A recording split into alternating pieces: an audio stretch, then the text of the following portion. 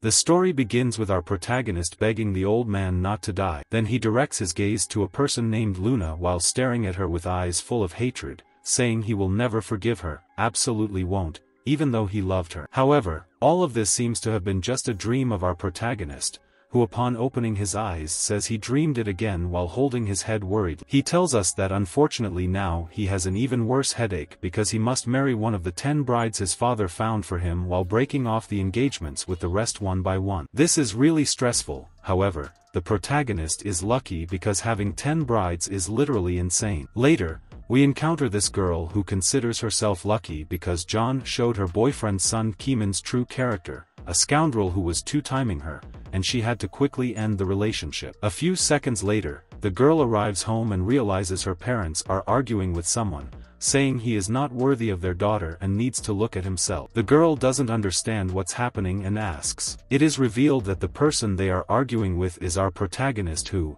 upon seeing the girl, introduces himself as her fiancé. This leaves the girl shocked and her father explains that her grandfather arranged the marriage before he died and he swore to honor. However, the wife does not agree and believes that only Sun Kimin is worthy of their daughter since the San family is one of the 4 main families in the city of Gennaro. The girl, who had already broken up with Sun Kimin, tries to explain that there is a misunderstanding since she is not there to get married but rather to break off the engagement, which irritates the lady. She asks the protagonist if he doesn't think about her daughter's happiness, which leaves him embarrassed. The girl named Fran interrupts and asserts that it is 2028 and she is in charge of her marriage, deciding what will happen from now on. However, the protagonist announces that he is withdrawing from the marriage and says goodbye to everyone before he can leave. Sun Kimin arrives, Fran's supposed boyfriend. Mrs. Alborough is pleased with his timely arrival and grants permission for him to take Fran for a walk. Sun Kimin notices the protagonist and asks if he is related to them. The lady, a little worried about revealing the protagonist's identity, says he is. However,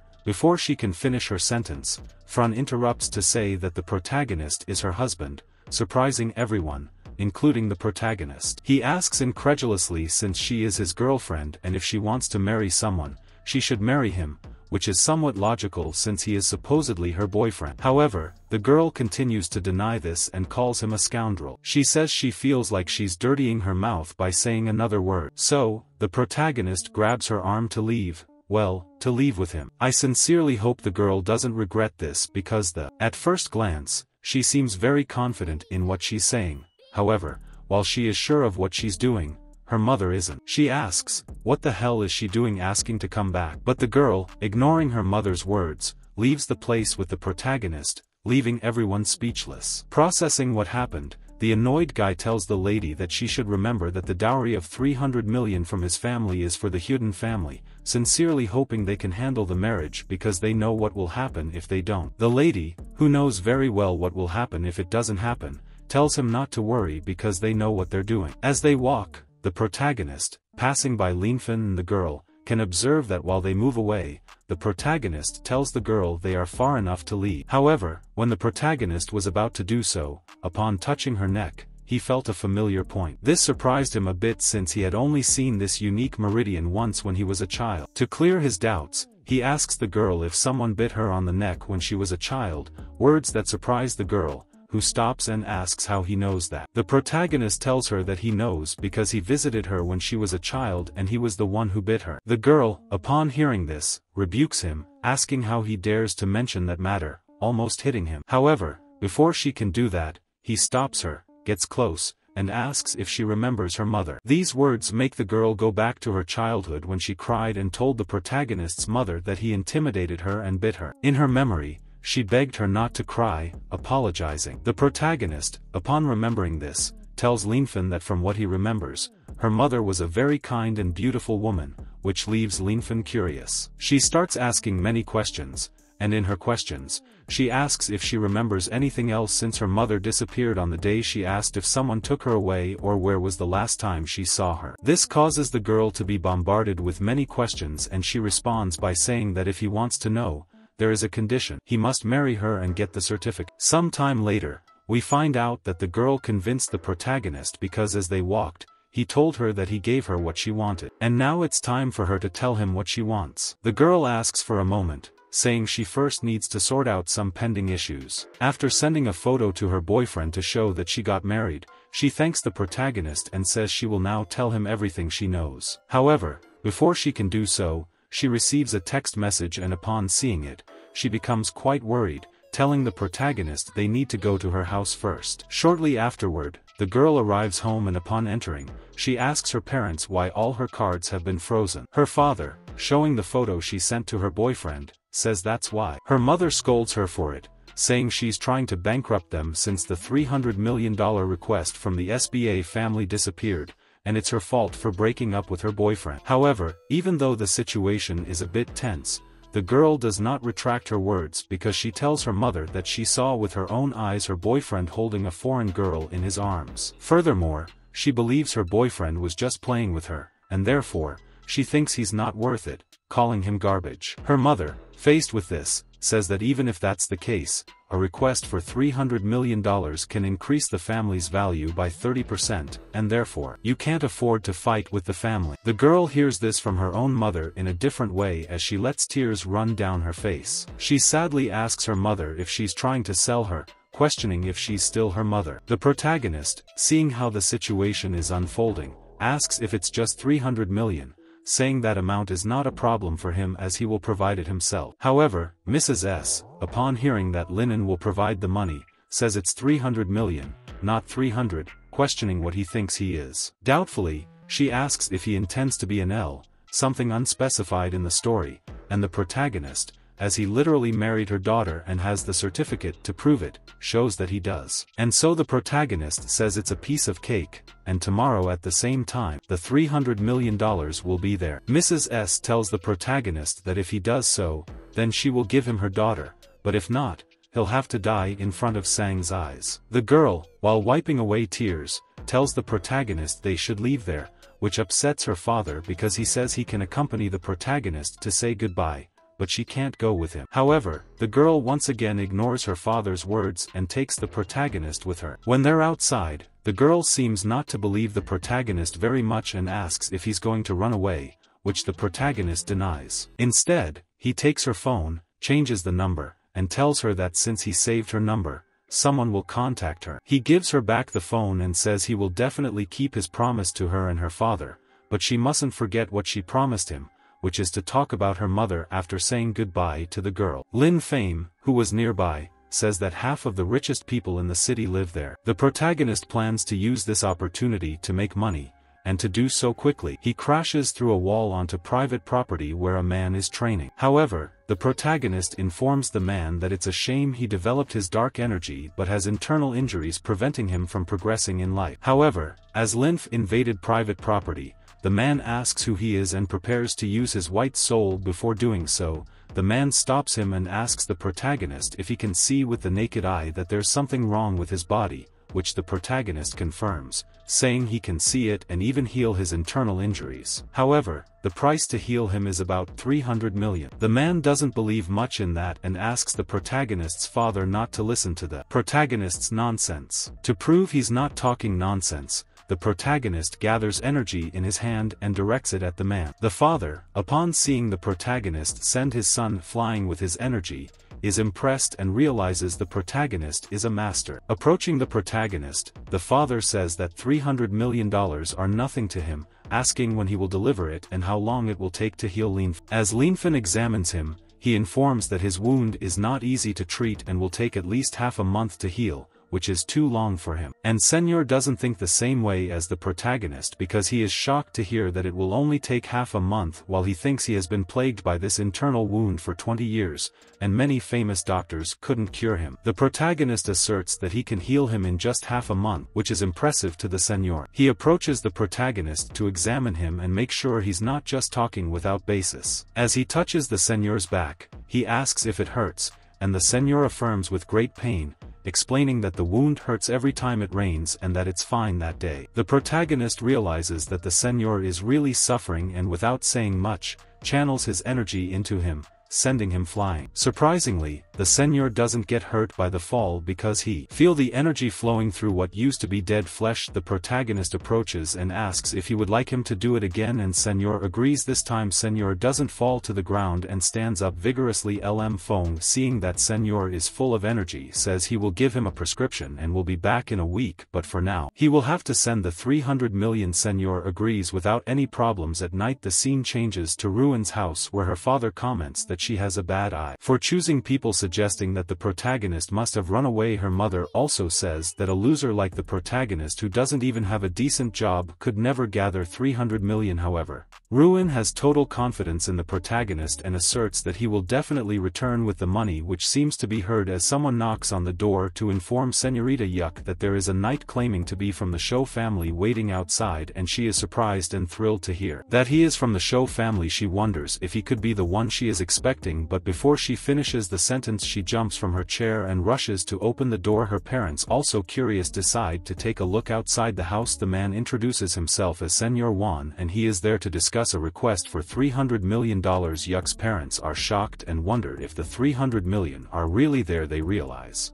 that Mr. Juan is the commercial representative of the Show family, one of the 4 main families, and they kindly invite him in. He accepts but clarifies that Mr. Show has instructed that only the Miss can sign the request, and Yuck is thrilled to realize that the protagonist has fulfilled his promise and brought the money, not running away from the situation. After signing all the papers, Mr. Juan tells Yuck that someone will contact her later to advance further, and he accompanies Senor Juan to the exit and thanks him for coming. He kindly tells her not to worry as it is a small matter. However, after Senor Juan leaves, someone approaches Yuck and asks her if she received the 300 million. The person is the protagonist, and Yuck quickly hugs him to thank him for fulfilling his promise of the story. The protagonist tells him that they have to go in. While they are inside, the portal informs the girl's parents that he did what he promised and therefore wants to take her and Rin. However, things are not as easy as they seem, since the girl's mother says it must have been Chan's daughter who did everything, not him, taking advantage of the situation. He tells the protagonist that he will not hand over his daughter until he receives another order for $300 million and warns the woman not to be abusive as his patience has limits. Ruin, hearing such words from her mother with tears in her eyes, she asks her what she is talking about and if she will break her word. Her word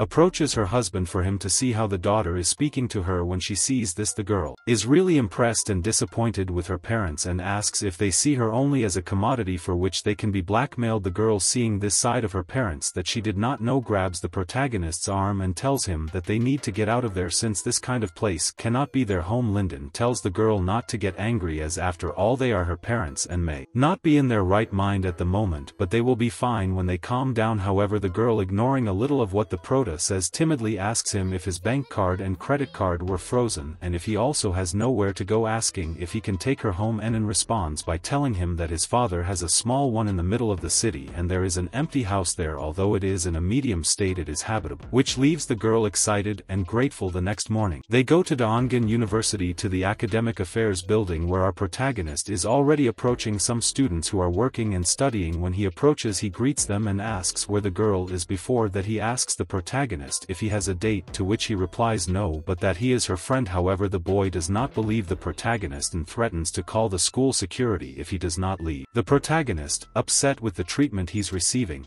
asks if the guy is saying he's a criminal before the guy can respond. Just then, someone appears, one of the brides of the university vice president named L. Rose, the same girl the protagonist was looking for. She asks what's going on. The protagonist blushes at her beauty but then smiles and hands his identification to her. The girl realizes it's the identification of her fiancé, Linen, which surprises her because her grandfather wasn't kidding when he said he had a fiancé for her. Ignoring these thoughts, she rudely tells the protagonist that he's there to marry her. He responds that they certainly won't get married immediately, but they can start as friends. He thinks she's the kind girl he likes and gets excited. He says there will be no refund because marriage is not something that can be refunded. While he is lost in his thoughts, the man asks about his identity and says he is not worthy of the lady. He shows friendliness towards the protagonist but not towards the girl, smiling as he greets both. When she sees the man's car parked almost at the entrance, she asks him to park it in the parking space. Senor S tells her not to worry as he has reserved a newly opened restaurant and plans to go with her,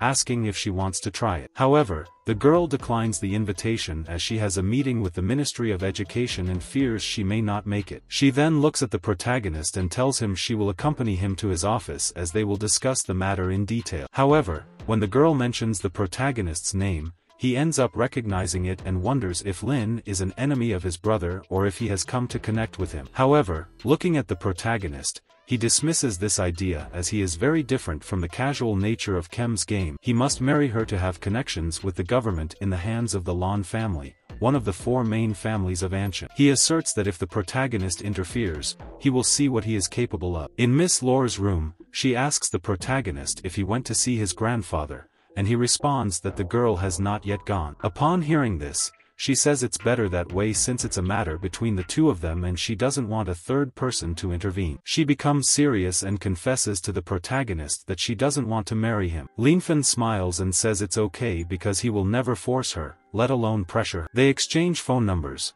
and the girl is surprised at how easy it is to talk to the protagonist, wondering if he really won't use the marriage contract to force her. Hours pass, and at noon that day, after settling everything, the protagonist asks the girl if he can buy her ramen. She agrees and says she's happy he's willing to invite her, making it clear that it's not a requirement. However, the protagonist has no money, and the girl asks for a small ramen. He responds that he is unemployed and doesn't have much money, which surprises her. The girl's attempts to ask something to the protagonist are interrupted by a bald man who starts shouting in the place. They turn to see what is happening and realize that the bald man is yelling at the protagonist, asking him to kneel and bow 3 times, threatening to rip off an arm or a leg. The protagonist asks the man to calm down so as not to leave a bad impression on his friends, referring to the girl. However, the girl is worried about what Lin Fena will do. Before taking any action, the bald man tells her to wait and then turns to the wealthy man, saying he is unemployed but is a military doctor. He suggests that if she marries him,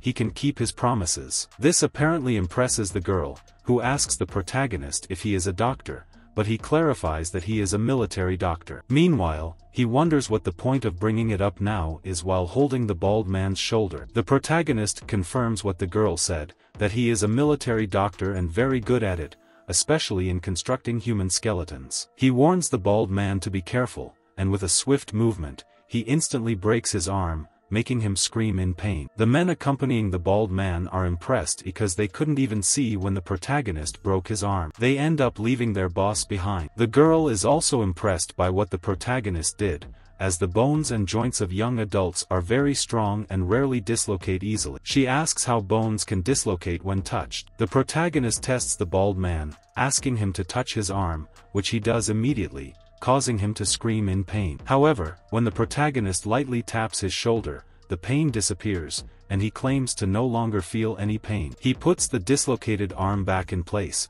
causing the bully to ask why he dislocated it again. The protagonist doesn't answer and asks the girl if it's fun. The bully bows to the protagonist and apologizes, admitting he made a mistake. The bald man, with tears in his eyes, reveals that it was Mr. S who sent him and gave him 10,000 to humiliate the protagonist in front of the girl. The girl says he deserved only an injury, and as the protagonist adjusts the bald man's arm, he agrees. The bully thanks the protagonist several times and gives him money before leaving with tears in his eyes. The protagonist suggests they could eat somewhere nice, but the girl informs that they already ordered the food so they need to finish first. She finds the protagonist interesting, but receives a call from her grandfather who asks her to accompany him to meet him at home after dinner. The protagonist agrees to accompany her without any issues. When they arrive at the girl's house, they notice the presence of many security guards guarding the place. The girl's grandfather is happy to see her but is surprised to notice Linfen's presence,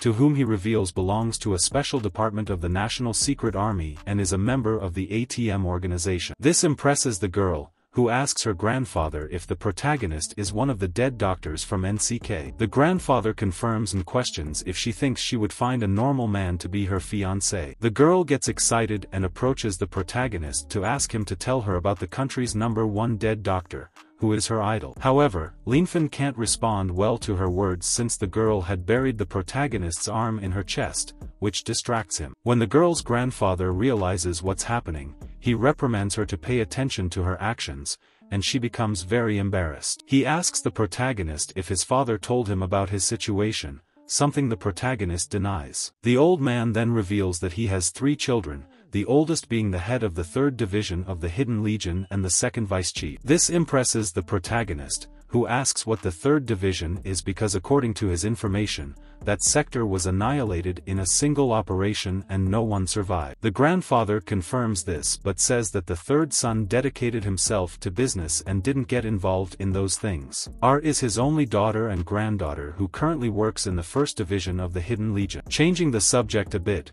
the old man reveals to the protagonist that he hasn't introduced himself yet, saying that he is the one and has just retired from the 1st Division of the Hidden Legion. The protagonist interrupts and says it's a coincidence that they both retired, which leads the old man to affirm that the protagonist is young and that they did the equivalent of 100 years of work of 100 elite members of the Hidden Legion. However, the protagonist doesn't want to continue talking about this subject and asks a favor of the old man, which is not specified. Later, the protagonist meets Ru Jin, who tells him that her parents called her to inform that the Ministry of Commerce rejected the $300 million contract and they may face a large payment for damages. She believes the protagonist is responsible for this and asks what's going on. Miss Loro appears and says that everything that's happening is due to her grandfather's pressure and that the protagonist is getting revenge on her. She knows the protagonist, calls him by his name, and asks what he's doing there, implying that he knows things she doesn't. Miss Loro scolds the protagonist for being with another woman and asks him to stay away from Lan. The protagonist questions why he should do that, knowing her situation, and prefers Lan's company. The girl is upset with the protagonist's attitude and tells him that he's kind. She reveals that she and Lan were in the same class from elementary to high school, sharing information about Lan's behavior. She claims that Lan smokes and drinks and that he's the type of person she likes. The protagonist and the girl almost have the same thought, and he reprimands her, saying that the past doesn't matter because Lan's grandfather is now helping the girl. He advises her not to treat him badly. However, the girl states that she's used to it, although the protagonist doesn't believe her, thinking she's pretending. The girl asks the protagonist to buy something to eat and then come back so she can talk to Ru Jin alone to clarify any misunderstandings. The protagonist agrees to the idea, but before leaving, he warns her to pay attention to her attitude. When the girl is alone with Ru Jin, she reveals that there was indeed a misunderstanding but tells him not to pretend because she has recordings and videos. The thing that makes her take off her glasses and show us her true face as she is,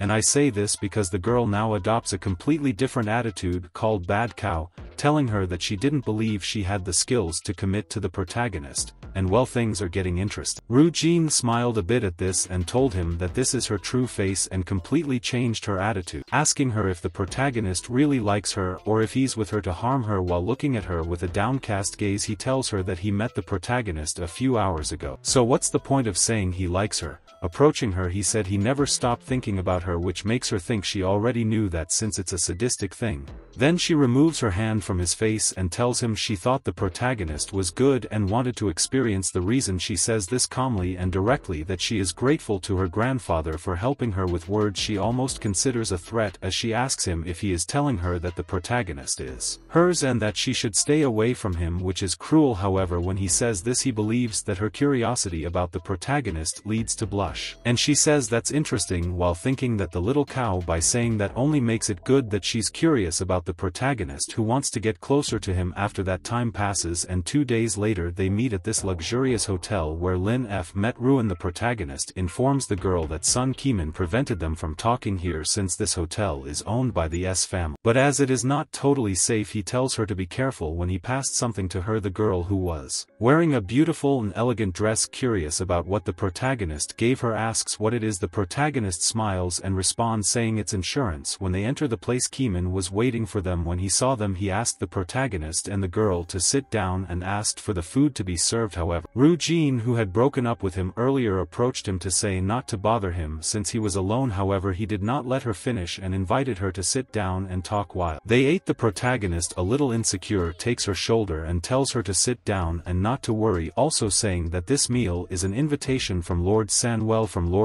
and therefore it should not be cheap. After serving the food, prevents them from opening the wine, and when they do, he tells the heroes and the girl that everything they are seeing, including wine, is not available. The protagonist responds smiling, saying it's insurance. After they enter, the girl, even though the wine looks appetizing, ends up refusing since she's going to drive so she can't drink. However, the protagonist tells Rui they can call a driver to take them, asking how not to try such good wine. She tells him that this wine is champagne and it's very good. While she thinks it's indeed a champagne, she's never seen it. Makes it clear that this guy is planning something. The protagonist, as he passes the glass, he came to the girl asking her to drink, but the girl remained a little unsure and asked the protagonist if it's safe to drink that wine, wondering if there will be any problem. The protagonist tells her to drink and not to worry, as nothing will happen, and also reminds her that there is insurance covering her if something goes wrong, referring to the pill he gave her earlier as chemic. Upon hearing the girl ask the protagonist if the wine is safe, he tells her it's just a glass of wine and nothing will happen. Having said this,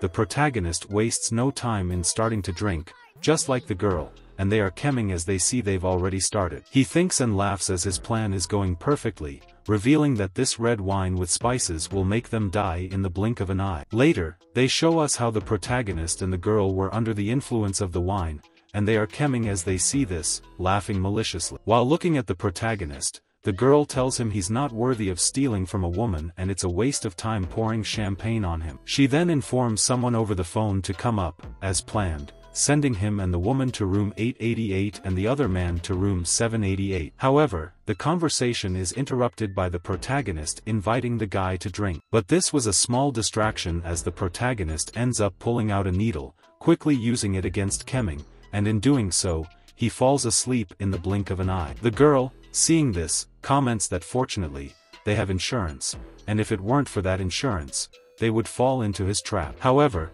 she didn't see when the protagonist took that pill, so she asks him how he could resist the stasis, to which he responds by telling her not to forget that he has studied Chinese medicine. Linfen takes the phone from Kemming's hand, saying he will see what he has planned, but upon checking, he looks surprised and then grabs a vial to give him to drink, worrying the girl, who asks what he has given him, to which the protagonist tells her it's sildenafil, it won't kill him, just send him to heaven. However, the girl is surprised to hear the name of the vial, knowing very well that what the protagonist is giving to Kemming is Viagra. The story continues with Linfen asking Miss Ru-jin to lie on the floor to pretend she's under the influence of the wine. The protagonist asks this of the girl because in the previous video, we could see how the blonde-haired guy called some people to come up where he was, and therefore, after the protagonist gave her this substance, he settled on the table and told her this. After this, we see other people arriving at the place, and these people are the same ones Kemming called,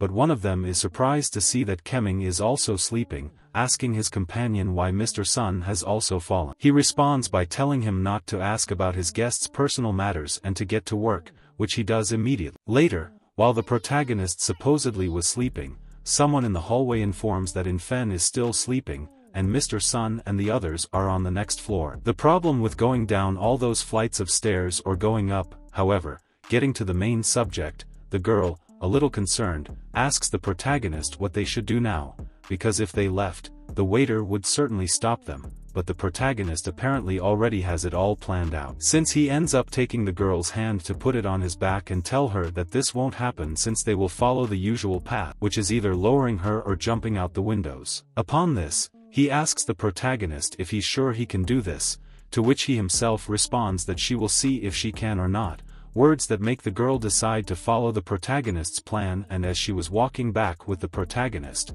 she tells him that it would be better if he knew all this. At the moment the girl climbs up, the protagonist manages to feel the girl's enormous melons, and before that he tells her that he can't see, but it's a little big, but the girl doesn't know what the pruta is doing. She asks what he means by a little big, asking if he's saying it's heavy, and a little upset, he says that if yes, he doesn't carry it and he thinks it's heavy, but the conspirator when jumping out the window says no. It's like this since she has the right weight to then slow down the fall a little and fall in the most epic way possible, and not only does it seem epic to me but also to the girl who, blushing, thought to herself that the protagonist is quick and firm and the strength of his arm is incredible. However, as the protagonist was already on the first floor, he asks Ryan to wait for him in the car since he has things to do, which the girl accepts, and well, yes. They wonder why the protagonist would stay on the first floor, because that's because Sun Ki-min was there and he wanted to play a prank on him while carrying him. He tells him to take him to his room and do what he wanted to do with him, and as the protagonist himself said, he ended up going up to his room, and while he was there he commented that he was looking forward to seeing what Ki-min had planned for him, and while covering his face he says he'll cover it so they don't recognize him, and having already said that the protagonist he had planned to leave the place. But before doing so he comes across two people, and whose people are these two women who are not at all beautiful. Upon seeing him, they immediately approach him and ask if they are there to see Linfen, to which Chubby affirms and says that Mr. and turning to his companion, she asks if he will come in now. Everything is according to the previous arrangement, but the portal asks them to wait a minute before entering as it has to tell them something. What it has to tell them is that Mr. Sun specifically explained that he wanted to give Infen an unforgettable memory and therefore doesn't believe his companion can do it. She asks why she doesn't go to the battle herself. Goldada laughs a little at this and tells the protagonist that it's okay since, for Mr. Sun's sake, she, as the leader of the 3 golden flowers in E, will be back in the arena that day. These words are very well received by the protagonist, who joyfully tells her that he knew they weren't ordinary people, while the other girl wonders if she might be too heavy for Infen. Finally, the protagonist tells Goldada very seriously that Infen has something on his mind, so she shouldn't remove it, as he has to let the man who caught him open it himself. Well, this completely turns the situation around, because what Ki-min wanted to do to Infen ended up being done to him, or rather, the protagonist ended up doing it to him. Moments later, we switch to Sun Ki-min, who, upon sensing the presence of Algu Aluan, wonders if it's Ruyan, words he says himself. He ends by saying that's how it is, and taking the person's hand, he definitely says, that's right, as the waiter should do what he told him to do. With this said, Sun Keming dives into action, and as he does, he feels like he's on cloud 9, or rather, he feels like he's riding a horse. And since the sensation is so pleasant, he enthusiastically asks for it to continue. However, in the midst of the action, reporters suddenly arrive out of nowhere, along with Goldada's supposed boyfriend, who claims he worked so hard to raise her, only to be deceived. Well, clearly all this is a setup, since Mr. Sun paid them all to pretend. They devised a plot to ruin the protagonist, but sooner or later, they'll realize the tables have turned long ago, and the one lying in bed isn't the protagonist, but Sun Keming, the supposed boyfriend of Goldada. Seeing her, he is left speechless, as he never imagined she would be his supposed girlfriend. But it's not just him who's impressed, the other two are as well. Goldada, knowing her role very well, pretends convincingly, and as she pushes him away, she asks her supposed boyfriend what he's doing there, telling him to hang up the phone and not film this, all the while thinking that these are Mr. Sun's plans. Meanwhile, her supposed boyfriend, with a bewildered expression, wonders if this is really his supposed girlfriend, realizing how difficult it is to earn money, as he has to pretend that this not-so-beautiful Goldada is his girlfriend. This is truly lamentable, but getting to the point, while removing this from his face, he tells the same, clearly thinking that he's the protagonist, that he is a scoundrel, and now everyone will see the true face of that wild man. However, as he removes what covered his face, the audience is surprised to realize that it is Sun Keming, who was as naked as the day he was born. It's worth mentioning that he was still under the effect of what the protagonist gave him,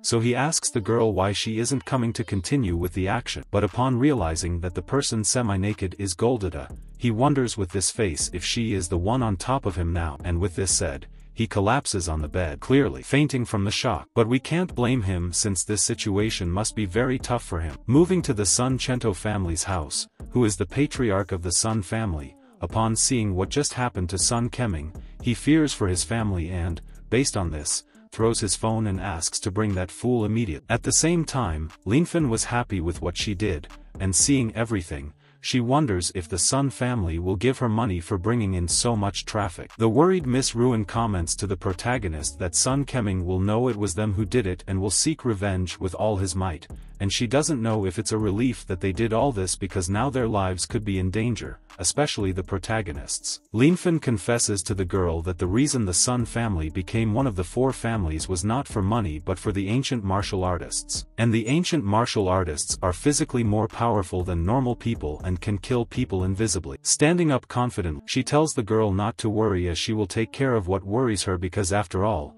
she is the director and her nominal husband, so she has to keep her and her family safe. Later, we move to the CH family's house, where the head of the family asks someone if they are there for the family, and well, that someone is our protagonist, who confirms and tells him that Ruo Jin and he have a marriage and friendship contract. Furthermore, although that fake treats others in her own way, she is also responsible for the ending. Well, with all this, the protagonist tells Mr. CH to help him, and he says that in that case, he will do it. He asks why he doesn't bring his daughter along, to which the priest responds saying he doesn't want to be blamed for bigamy, and for those who don't know bigamy, it's the loss and status of a person who enters into a second demonic marriage while the protagonist is already married. As I read the intentions of the old man and ask if he really wants him to cure his daughter, since he quickly realized that she won't live much longer. Words that the agitated old man responds to him saying that if his daughter can be cured, he won't hesitate to give up all the family's properties. However, although the proposal seems convenient, the protagonist, being a good-humored and good person, tells the old man that it's not necessary, because before giving him the 300 million in orders he healed him. And if now he sends someone to protect the family, Yule will cure Choi Jin, meaning the protagonist is telling the old man that if he sends people now to take care of his wife and family, he will personally cure his daughter. The old man accepts this with joy, as it definitely suits him. Calling 2 of his men, he informs them that they will immediately protect the 3 members of the Yu family. The protagonist, before the 2 men leave, he tells them that they must remember to only follow Ruo Jin's orders, as his parents, specifically his mother, are not trustworthy. Moments later, Mr. Chan's daughter enters the room and, a little concerned, asks her father what happened to the Yu family. However, upon seeing her father laughing next to the protet, her expression changes slightly, and since then she did not expect the protet to be at her home. She asks the protet with tenderness what he is doing there. She asks something that is not answered by the protagonist because upon seeing her he immediately stops in front of her and stares at her, then directs his what she's wearing since he wants to see her wound in front of the girl. This is somewhat ignored, as the protagonist is acting like a madman. Then he asks distantly what she's looking at, but her father, seeing his daughter's distrust, goes to her and tells her to listen to the protagonist. However, the girl refuses to do so since her wound is on her breasts and therefore asks her father how she can show that to someone, and also we have to remember that Linfen is the licensed husband of Ruo Jin. And if she does that, she won't have enough words to explain to Ruo Jin, but although this is a problem for him, she thinks it is for the Pratano, since hello, the same as don't worry saying that, as a professional doctor, his professionalism will make him see a piece of Seldo meat words that end up bothering the girl, who asks her father if the protagonist called her Seldo, to which he replies telling her not to worry about that and had to take the plot to her bedroom so that he could see her. Said this, Linfen tells the girl to hurry as her time is precious thing her father affirms, and he also tells her that for the sake of her father, if he can really cure himself then he would die without regrets. Which makes the girl with a trembling voice tell her father not to talk nonsense, telling him so she will let the protagonist see her. Shortly after we confirm that the protagonist took her for examination, but during the examination the girl made strange noises and also complained because the protagonist was touching her too much. After a while Linen ends up with the girl, and the gentleman, seeing the protagonist coming down, asks him how it went. The protagonist replies, telling him that he will write a prescription and send it to him by chat to use once in the morning and once at night, and then he will do acupuncture, which the gentleman thanks him for. After a while that same afternoon Ruo Jin contacts the prot and asks him if he hired 2 bodyguards sent by the CH family, which the Putal affirms and tells him that after all she is his wife. Ruo Jin, before this I made Linfen that he is not in the mood for jokes since the family he has just arrived, and said that they wouldn't do anything to her and they would only take revenge on him. And thus the girl asks the protagonist what he will do now, or if he already has a way to deal with. Linfen, as always, tells her not to worry and comments that the reason they don't touch her is because they have seen the 2 bodyguards she now has, and that's why they know they can't touch her. As for him, he tells the girl not to worry because they still can't hurt him. Nevertheless, Linfen hangs up the call after saying this, and upon hanging up, the girl immediately approaches him to ask if he can lend her some money since she has lost her wallet and her mobile phone. However, Linfen, knowing the ways of this world, doesn't easily buy into stories like that. So, with cunning, he asks her to tell him a family member's phone number so they can transfer the money and she can withdraw it. The girl, named Alisai, tells Linfen that she can't do that because she's running away from home, thus asking him for a favor again. She asks him to lend her only $100 and, taking him by the arm provocative, tells him she will stay with him all night, solely at his disposal, for whatever the protagonist wants. This prompts Linfen to ask if she really intends to do that, saying she'll have to see how it looks and prove she's not dirty. At this point, it's unclear what he's referring to, but the important thing here is that when the protagonist touches her hand, he realizes the girl is a master since she possesses the peak of dark energy at an early stage, and her control over ki is high. Therefore, she must have practiced a powerful concealment technique. As the girl walks away, telling him it's not fun, Linfen continues to think and deduces that she must be an assassin sent by the family. However, even though Linfen knows all this, he acts as if he doesn't, asking her if she's a student in love with him, and if that's her objective. He tells her it won't work and bids her farewell. But when the girl sees which way Linfen is going, she says that direction is a deserted suburban road, more like a dead-end alley. Knowing this, the girl wastes no time and launches herself at the protagonist. However, with a quick movement, Linfen dodges her, surprising the girl since the protagonist is very fast. Although Linfen already knew what the girl was planning, he tells her she didn't come to make him fall in love but to kill him. This prompts the girl, in a fighting stance, to tell him to stop fooling around and let her earn some money easily. Saying this, the girl again rushes at the protagonist, but her attack is not effective as the protagonist easily stops her. Then giving her a tremendous kick with so much force that it made her bleed and standing in front of her, he says that what she did is the result of being a jack of all trades, asking if she's still a killer, a question the girl can't manage to understand. He quickly throws a needle at her, but the protagonist ends up stopping the needle with just 2 fingers. The girl then tells herself that she knew she should have listened to her mother and stayed home, since she didn't, she expects to die. In her first mission, her thoughts are interrupted by Linfen, who comes to ask if he's part of the family and if so, he wants to know how many of them are there, asking where the others are, a question that again is no longer answered by the girl. Being tough, he tells him to stop the nonsense, since he only wanted to take her life, but Linfen, seeing that she's struggling to speak, bringing a soul forth, tells her that he likes it, saying he hopes to endure the rest of the interrogation, to which the trembling girl responds that he has the ability. So he must do it quickly and without pain, but that's no fun for the protagonist, as it won't work if he does it like that,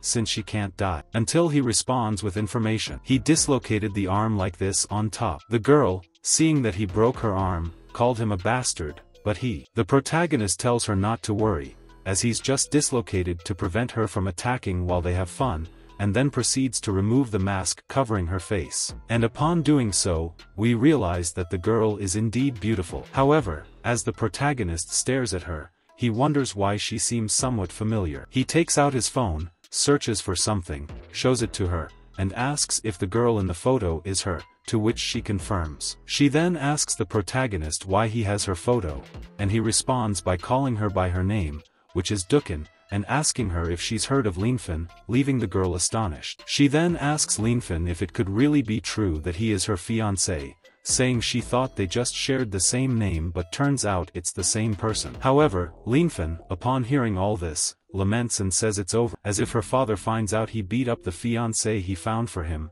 he might do the same to him. Since the situation is now tense, he acts kindly and asks the girl if she can still stand up, offering to help her. However, the girl rejects this offer, telling him to get lost and not touch her, and furthermore, she says she wants to break up with him because, according to her, the protagonist is a domestic abuser, and therefore, she'd rather die than marry him. The protagonist, hearing the girl asking him to leave, is relieved by this and tells her it's fine and that he should forget about their marriage. He suggests she should remember to tell her family that she was the one who proposed breaking up first, but before leaving, Linfen advises the girl to give up on the mission to kill him. However, the girl doesn't back down in the presence of the protagonist and responds by saying it's impossible, to which Linfen argues that he's usually very pleasant to talk to, but she shouldn't take advantage of that skill, or else she'll die. However, as the girl doesn't retract her statement and tells the protagonist that he's the one who will die, and he won't be the only one. After parting ways with the girl, Linfen encounters Miss Lan R while walking,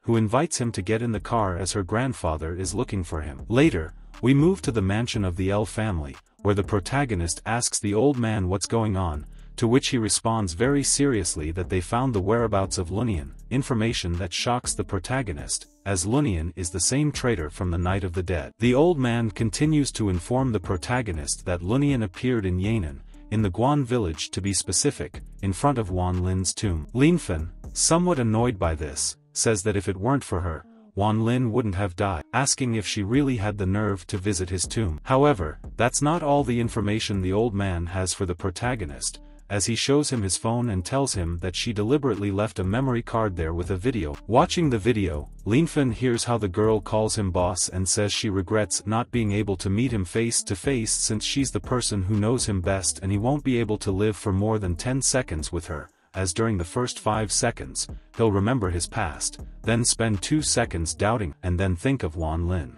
before taking his life. But before saying goodbye, she informs Linfen that she left some things for him on his familiar website along with a password, and with that, she bids farewell. After watching this, the old man tells Linfen that he needs him to find what the girl gave him and deliver it, which he immediately does. While searching, he wonders what information she could have left him. Seconds later, Linfen finds what the girl left him, which was another video where she tells him the route she took to escape after stealing the information in the first place, and then asks him if he understands, as the Hidden Legion still has undercover agents' words that make the prototype understand why it was easy for her and therefore it's no wonder she escaped so casually. However, the video continues and the girl tells him she doesn't know who the undercover agents are and therefore suggests he use a voice changer and it's good so there won't be any harm in trying to find out the old man. Upon hearing this, he asks Linfen why the girl beat around the bush so much to talk about an undercover agent, which Linfen responds to,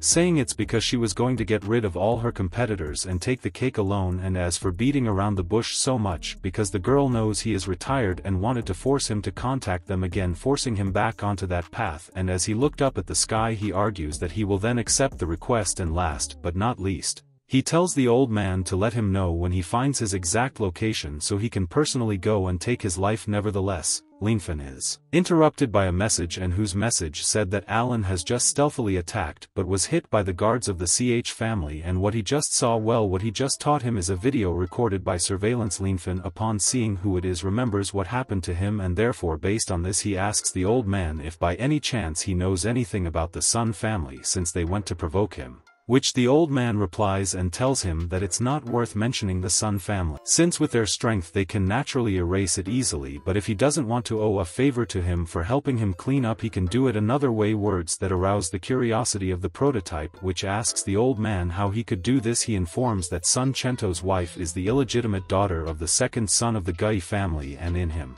he is a true tycoon at the provincial level, and the Sun family is in the eyes of the Wei family in the city of Yang, and apart from 40% of the training places in his city of Yang are in the hands of Yen and Yin of the Yi family in J.B, commenting that the Yi family and the Wei family have a feud and have been openly and secretly fighting for years, and therefore if the prot wants the Sun family to disappear he must use Yejin. The protagonist, after hearing all this, he laughs a bit and says it's a conflict in an ant's nest, and therefore he finds the story super interesting. The story continues at the Narcissus Club 7th floor, where this beautiful girl in a red dress realizes someone and to whom she asks if her security guards are still alive. This person was our protagonist, who tells her that of course his guards are still alive and just gave them a break to go eat something, helping them fight for employee rights. The girl, whose name is not revealed to us, thanks the protagonist for his kindness. However, as the girl is unaware of the protagonist, she asks who he is, to which the protagonist kindly introduces himself as Lin Feng. She asks who our protagonist is. He introduces himself as Fei, and she is the ex of the J family, who is also in conflict with the Saman family. From what he tells her, she realizes that he wants the Sam family to deal with their own issues, thus he wants the Jake family to take the blame. She thinks it's not good for the Jake family to be under the watchful eyes of the S family, but our protagonist, understanding that she doesn't want to help him, tells her that if she seeks another way, she will end up destroying the Sam family. She realizes that our protagonist is not joking when saying these words, so it doesn't seem like a joke. Thus, she didn't plan to let our protagonist ruin her hard work, so she didn't want to refuse his request as she could die immediately. He asks her to take a picture of him, and our protagonist accepts without hesitation. A hacker sends him the photo of our protagonist but then tells him that his identity is highly encrypted so it can't be traced at all. Upon learning this, he realizes that our protagonist's identity is top level, which could mean that he has an extremely powerful background working for the state. This makes cooperation risky and delicate, but he accepts our protagonist's request. Our protagonist tells him that he will contact him again later. The boy from the Sam family was quite worried because after sending Senorita Du, he didn't know what to do with our protagonist. However, as they knocked on the door, the sweet lady was very worried because she didn't know who it was and jumped out the window. However, after jumping, she was caught by our protagonist who did it on purpose knowing that she would jump. All this happened because our protagonist had things to discuss with her. He let her fall into an armchair in Ruben's house. Our protagonist asked her to pick up the phone and call home, but Senorita Du refused. However, when pressed, which made her quite shy, our protagonist asked her if she wasn't going to call, seriously ended up taking the phone from her back pocket. After taking the phone, our protagonist on top of her said she smelled very good for someone who was a murderer. Our protagonist ended up calling her father, telling him that he knows she has a mission to kill him but warned him that he had found out something. Her father told him to call Senorita Du's family to pick her up. Her father told him that he should only have a child with her, and after the child was born, he would never let her go for fear that our protagonist would make her have a child. Senorita Du said that if he did that and her mother found out, she would never let him go. Hugin ended up arriving, telling our protagonist who she was because he had never brought a strange girl with him. Our protagonist tells her that she was the one who tried to kill him. However, he brought her there to solve the problem, to which the lady, quite deluded, thinks she only knew as a little girl. However, the lady quickly threatens our protagonist with a nail, saying that if he did anything, she would kill Hugin with that nail. But she quickly ended up being immobilized by the two men who were sent to Rugen's family to protect them. Our protagonist didn't hesitate to act, so they ended up overpowering Senorita Du, seeing that they were quite ahead. Senorita Du ended up agreeing to make the call, which left Rugen quite doubtful because he wondered who Senorita Du would call. She ended up introducing herself, saying that she was from the fiancé of our protagonist. Hugin wondered if she really was his fiancé, but our protagonist ends up telling her that the marriage had already been rejected. When making the call, Senorita Du knew it was the only option she had to get out of the situation, but her mother on the phone said that he only called her when he had problems. However, our protagonist took the phone and introduced himself to Senorita Du's mother. She asked our protagonist if he was Feng Shen's son, to which he replied yes, saying that Miss Du had already tried to kill him, but he let her go. However, she returned and said that only if Miss Du's mother asked, he would let her go, but if she kept insisting, he would kill her without hesitation. His mother ended up insulting Feng, saying that he was very arrogant, but our protagonist handed the phone to Miss Du, telling her she could go. Miss Du ended up accepting, thinking that our protagonist was quite fierce and truly believing that he would be responsible for killing the sweet Miss Marceau. She gave our protagonist her phone number so he could call if he needed help, since the call would be free. In other words, he wouldn't be charged. Our protagonist ended up receiving a message. This message was a secret number telling him that the next day would be the 8th anniversary of Gu Shanghai and the Sam family would attend. So our protagonist knew that it was a good day for the family not to disappear. He knew that Miss Rogan would go to the parties, however,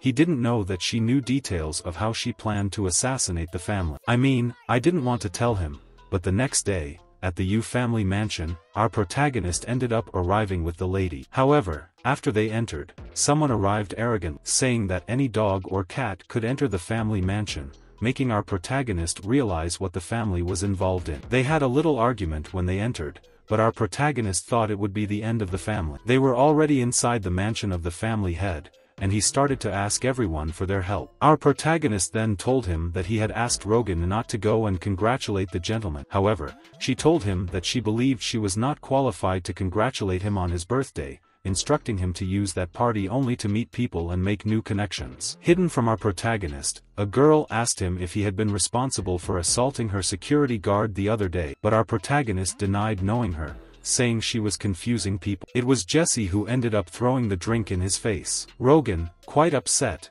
asked Jesse why she did that, but Jesse told him it was because she wanted him. Our protagonist asked Rogan to calm down since he was fine and to continue with her business without further ado. Our protagonist ended up saying goodbye because he wanted to change. However, Ezen ended up going after him at the same time as the Sam family toasted everyone due to the fake argument with Jess, the boy from the San family. That is, Ezen thought our protagonist had dared to provoke a person as evil as he was, saying he was doomed. But the truth was that the countdown for the San family had begun, something that this old man who had just returned knew. The vehicle stopped, which left Rogan quite worried about a guy approaching. He ended up breaking the window. They ended up taking the kidnapped girl and also leaving her unconscious. After that, Ruben was tied up in a warehouse, waking up realizing that our protagonist had also been kidnapped by Jesse. Our protagonist asked him why he was following him, but Rogan, quite worried, asked our protagonist if they were going to die. A guy arrived where Rogan was, and our protagonist told him he had to leave. However, Rogan thought our protagonist was into killing, so he didn't want to let him go. But our protagonist told him not to worry and that he would return safely. They showed us that before the party, Miss Ezen had met with the San family. Mr. Sun wanted Miss Jess to take the blame for kidnapping our protagonist, and along with Rogan, she told him that the price was millions. However, the head of the S family refused to pay the 800 million. But Jesse, quite determined, told him that even if he didn't pay the 800 million, the deal would be cancelled. But the youngest son of the San family, the family asked the father to pay the amount because he wanted revenge, and our protagonist Jean seemed quite grateful for the boy stealing from his father to pay. We see that after the party, it was quite certain that the girl Essen would go with our protagonist, along with Jean, to deliver them to them. However, on the way, the artist Martial ran away. The San family's bodyguard realized that someone was on the road. They were quite worried because it seemed to be the number one of the Night of the Dead, that is, our protagonist. The artist Martial and the bodyguard were wondering if he was an imposter, but the boy from the family was asking why he was pretending to be him. However, without words and without our protagonist wavering, he demonstrated his power by hanging the artist Martial and the family's bodyguard. He knew it was really our protagonist, that is, Dr. Death. The car then lost control and headed towards a cliff. After falling off the cliff, the boy from the S family was half dead, asking for help. But as he lit a lighter, our protagonist caused a huge explosion in the S family's car. The S family boy was quite scared because he was going to die. But as our protagonist saw this, he ended up taking off the mask, leaving the S family boy quite surprised because it was our protagonist. Step by step, our protagonist pleaded with him, saying he was very wrong. But while his father and brother were already dead, he believed our protagonist was actually Dr. Death, saying this much to our protagonist. The morning sun bathed the city with its golden rays, announcing a new day. The tranquility of the urban landscape, however, was abruptly interrupted by a sudden screech of brakes and the sound of blaring horns. Cars jostled for space on the asphalt, creating a scene of chaos and confusion. A woman, wearing a vibrant yellow dress, was getting up from the ground, apparently having fallen out of one of the vehicles. She ordered the man to get out of the car. A man dressed in an elegant blue suit awkwardly emerged from the car, clearly stunned by the incident. The woman, with wide eyes and showing concern, called out to him, "Feng Lin." With rapid breathing and showing great concern, she questioned him about his whereabouts and the reason he didn't return home the previous night, saying he nearly worried her to death. Feng Lin, with downcast eyes and visible marks on his face, responded that nothing had happened to him. The woman, still distressed by the situation, shifted the focus of the conversation, demanding explanations about the incident and what he had done with Yexin. Feng Lin then revealed that Yexin was also his fiancé, but he had called off the wedding. However, she didn't accept the breakup and kidnapped them. The woman, incredulous at his response, firmly stated that it was a lie. Incredulity spread across the woman's face as she questioned Feng Lin about the number of fiancés he had. Without responding, Feng Lin was taken aback by an unexpected action. The woman, with a determined expression, got into the car and sped away, leaving Feng Lin behind. The man, amidst the dust raised by the car, expressed his surprise with a simple, Eh? Still not understanding the situation, Feng Lin questioned the sudden change in the woman's behavior and the reason for her sudden decision, pleading for her to take him along too. As the dust settled and the sound of the engine faded away, Feng Lin, with a cold and calculating look, affirmed to himself that now everything was over. Far from there, the news of a car accident on the outskirts of the city made the headlines of the day. The impact had been so severe that the vehicle was completely destroyed, making the scene horrifying. The Song family, shocked upon learning of the accident, read the details attentively. The news reported that the accident involved the Ye family and that Ye Xin, owner of the nightclub Narcissus, had been summoned to testify. The police suspected the nature of the accident, raising hypotheses of a possible settling of scores. The matriarch of the Song family, still in shock, commented to her husband about the tragedy. She felt relieved that her family was safe, but recognized the fatality that had happened to Ye Xin, even though she felt no gratitude towards the girl. The patriarch of the Song family, still incredulous, revealed to his wife that the driver who died in the accident was named Huang Wei. He questioned how Huang Wei, an excellent martial artist and one of the strongest members of their family, could have died in a car accident. The news and the circumstances of Huang Wei's death left the Song family even more confused. Meanwhile, Feng Lin arrived home, escorted by a group of elegant men. He thanked them for sending someone to pick him up. The men, with respectful smiles, downplayed the situation, saying it was just a small favor. Inside the Song family residence, the patriarch kindly offered a Cantonese-style morning tea to Feng Lin, praising his chef's talent. Feng Lin, however, politely declined the offer. He had other plans for that moment and preferred to check on how Zhou Zian was doing. Meanwhile, elsewhere, a butler announced the arrival of the Song family to his master. They were about to meet. The elegant woman beside the patriarch of the Song family introduced herself to the butler. She was Wei Yanzi, wife of Song Zhengdao. As the Song family prepared to meet the master of the place, one particular detail caught the butler's attention. It was a peculiar tattoo on the patriarch's hand. Intrigued, the butler recognized the symbol, 9 ghosts. That mark carried significant meaning and sparked curiosity about the story behind that family. The patriarch of the Song family clenched his fist tightly, emanating a powerful aura that made the 9 ghosts tattoo glow intensely. The image of the tattoo expanded, revealing its full form in a vibrant red, like burning flames. Meanwhile, in a not-so-distant location, a woman with dark hair and tactical clothing was observing everything attentively.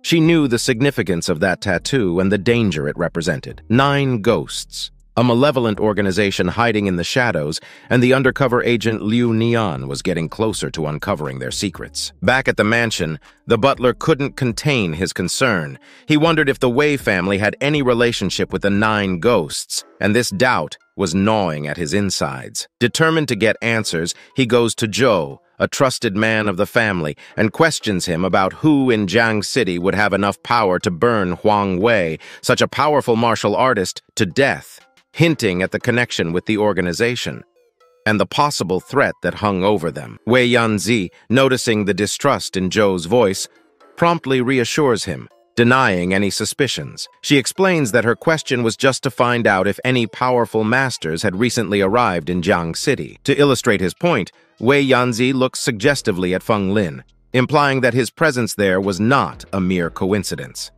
The patriarch of the Song family, demonstrating that he knows Wei Yanzi's game, interrupts the conversation, claiming that they needed to have breakfast. Feng Lin, with a wry smile, thought to himself about the Song family's ability to play dumb in the face of the situation. With a nod to the butler, he leaves for breakfast, leaving an atmosphere of mystery and distrust in the air. As the Song family leaves, the master of the mansion stands up from his chair with a serious expression.